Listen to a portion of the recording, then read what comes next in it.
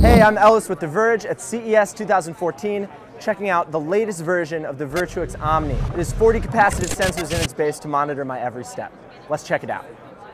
This is a really crazy experience. It almost feels like I'm inside a holodeck. Every step I'm taking is replicated on screen, and I can even run if I want to. Virtuix is saying that it's actually very analog in terms of how fast or how slow you can go. It's not like there are only 3 or 4 speeds you can go at. It all depends on how fast you're walking. This is absolutely a little bit nauseating, but also insanely compelling and futuristic.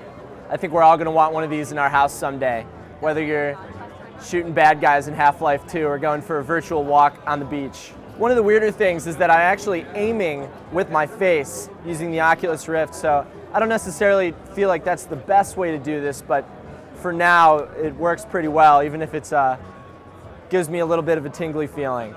Once you're inside it, I really have no idea which direction I'm actually facing in the real world. I feel like I'm totally jacked in.